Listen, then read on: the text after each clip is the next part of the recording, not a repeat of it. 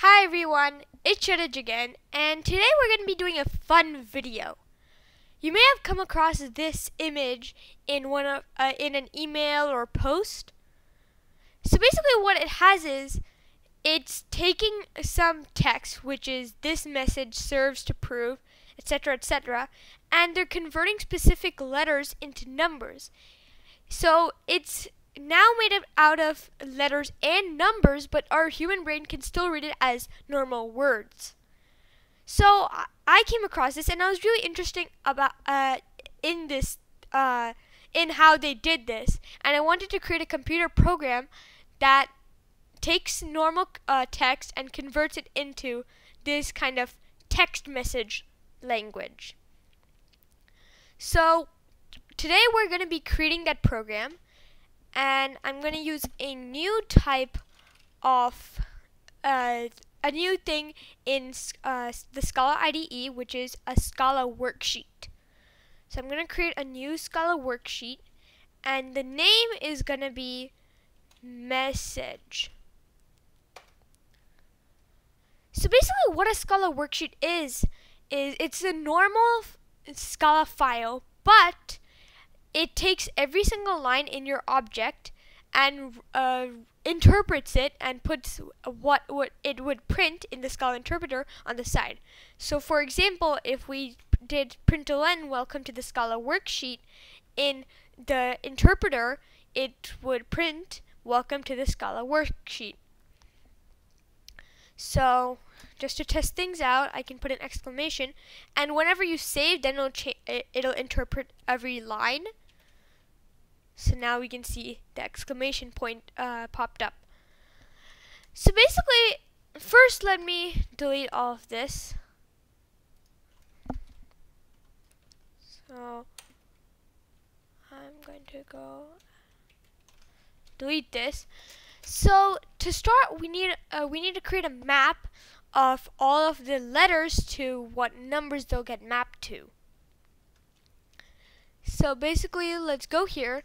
So T becomes 7. So I'm going to start by creating a map. So val, and this is going to be for lowercase letters. So we're going to call this lower map.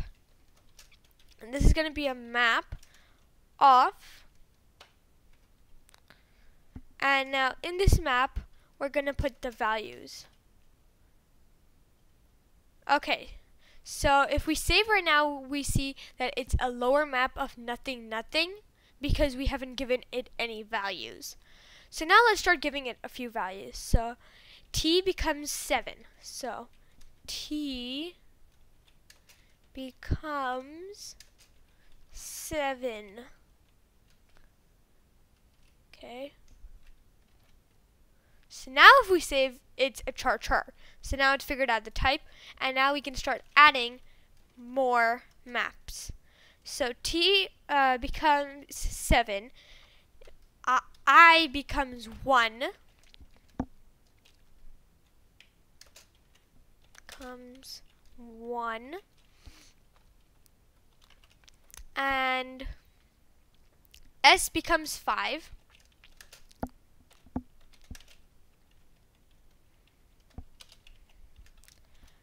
and E becomes 3,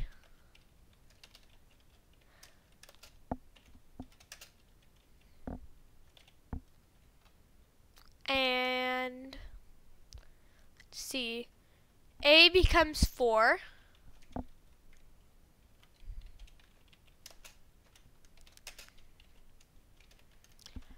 and let's see, seen this. Oh, so O becomes 0.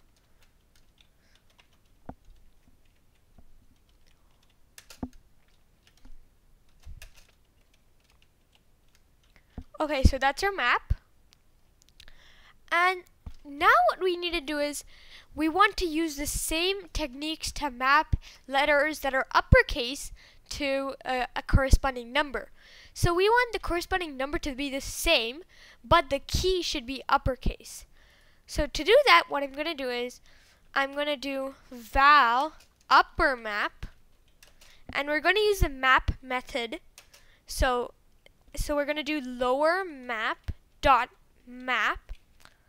So we know that map always takes a function, and what that function returns is what's going to be the new value for each of the values you're iterating over. So we're gonna we're gonna have a tuple, which is going to be the key and value. We can actually use case here. So I'm going to put curly braces. You need to put curly braces for cases. And I'm going to do case k comma v. So this is going to extract the key and the value. And then what we want to return is, we want to return the k dot to upper. So this is going to be the uppercase of our key. But we want our value to be the same, so to v. So now this is our map. So we can see right here, now we have all the upper cases of all the numbers. So we have E, T, A. So we have it working. So now what we're going to do is, we want to put these two maps together so that we can just have one map to use when we're converting all the letters in our original text. So what I'm going to do is, I'm going to do val all map. So this is going to be the map of all the values. And to put two maps together, you can use a plus plus. So I'm going to do in parentheses lower map plus plus upper map. So now if I save, we can see all of the values together. So all uppercase and all lowercase. So we can see E, E, S, and all of the other values. So we have uppercase and lowercase for each character. And why we're creating maps is, when we're going to convert each letter, we can just use a map to get the value for that key.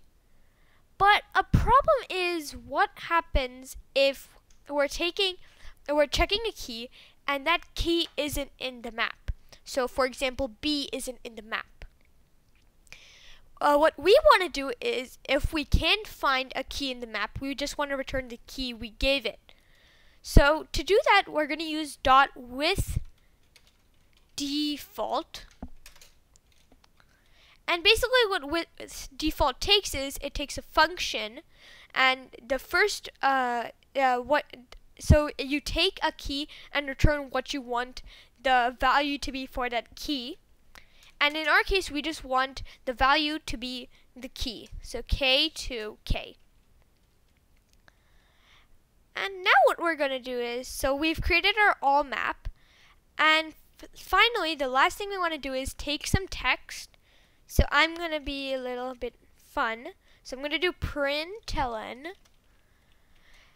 And we want to do welcome to the Scala.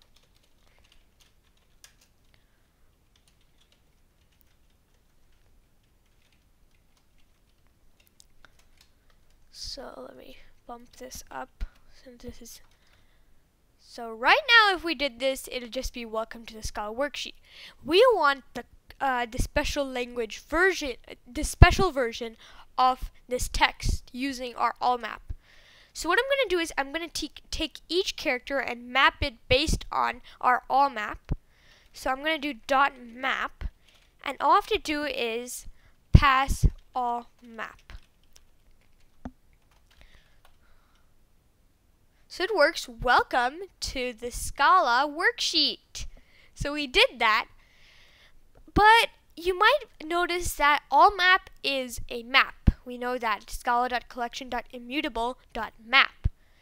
And we know that map, the method map, takes a function, but we're just passing the map. So the reason why we're being able to do that is, a map implements function. So when we're passing all map, we're passing the function version of all map. So this is going to be our program. So it is really fun to make, and I'll see you in my next video. Who knows what it'll be, but I'll see you there.